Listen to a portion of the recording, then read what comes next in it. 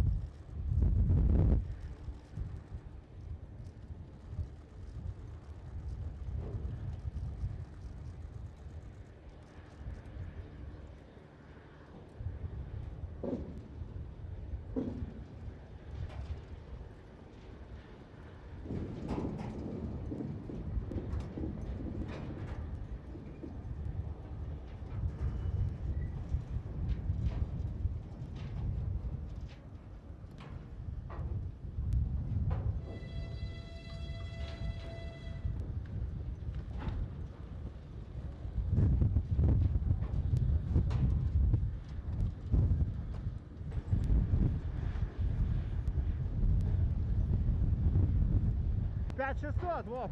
5600, Вов, пацан.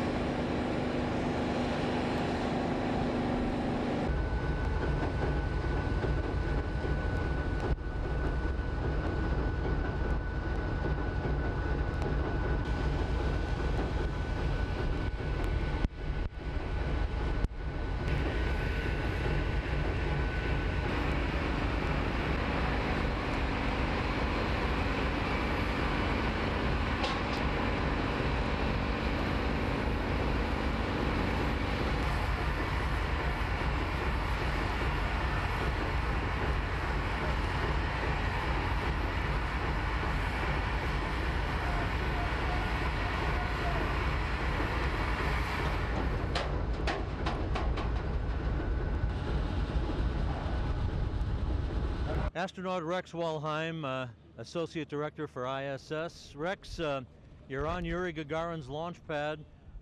First of all, your thoughts about the rollout.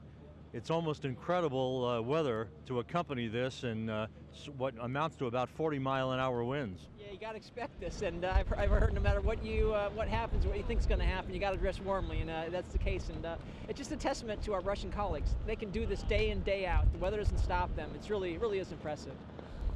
Rex, Jeff Williams about to make his third expedition to the International Space Station, his fourth flight overall. He's going to be a record breaker later in the summer, taking over the all-time cumulative days in space from Scott Kelly. How is his level of preparation, and what is he going to bring to this increment? Oh, you bet. Jeff is a workhorse. He could have been ready to go long before, but we make sure he's got his refresher training and everything he needs. But obviously, having spent so much time up there already, he's going to be able to just step on board and get right to work. And yeah, he's one of my fellow classmates from Group 16, the 96 class of astronauts, and we're really proud of him getting on his third long-duration flight. ISS Deputy Program Manager Dan Hartman. Dan, third launch in 6 days coming up for the Russian side, and they rolled out in about 40-mile-an-hour winds here. It's hard to even stand up. Yeah. What are your thoughts about a Soyuz behind you and the conditions that accompanied this today? Certainly the worst weather I've ever experienced here. It's pretty amazing. They've got, when we finally launch in a few days, it'll be the third launch from the Cosmodrome in a week. It just really shows the team effort that they pull together to make that happen here. The complexity of these couple of increments that are coming up for Jeff Williams and his crewmates joining the crew already on orbit, how difficult, how involved will the next few months be for the station? Sure, significant amount of vehicle traffic coming with the Progress undocking and then docking later on. Then we follow that up with the orbital mission, and then finally SpaceX, the first week or so of April. Hundreds of experiments coming up on board. A lot of our logistics supply is finally being replenished, where we can now get to that 6 month total that we've always been striving for after we've suffered a couple accidents. So total between those two flights is about 7,000 metric tons, which is great, and piled inside of all that cargo is payloads on the order of 200 payloads that they'll be conducting during the increments that they'll be up there. So very, very, very, very busy time. And the experience that Jeff Williams brings to this pair of increments in enabling all of this work to be done? Yes, I was thinking about that earlier. When he was up there his first go around, we were reconfiguring the space station, moving the Eclipse racks from the US lab into Node 3. And so he had that reconfiguration job to do on the inside. We still have some work to do with the reconfiguration on the outside, such as installing the IDA when it comes up later in his increment. And so he's going to show his experience, and he'll be a great addition to the space station up there. We look forward to it. This rollout occurs on the 50th anniversary of the first docking of spacecraft in orbit.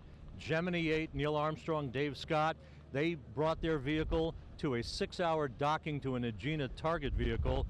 Soyuz behind you, 6 hours to get to the International Space Station. How far have we come in 5 decades? Yeah, it's absolutely amazing. In 50 years or one lifetime, how far we've really advanced. To think doing the first U.S. rendezvous like you described 50 years ago today, and that was really pioneering and breakthrough. And then here we are with this, 4 orbit or 6 hours basically from the launch to docking on station. We've gotten things better. They're more straightforward. I can tell you it's still not easy. The environment, it requires precision, it requires concentration. When you get overconfident and you start thinking things are easy, that's when things get problematic for you. So even though we've come a long way, it's still a harsh environment. It still requires the absolute best in our teams to accomplish what we're about ready to see happen in the next day or so.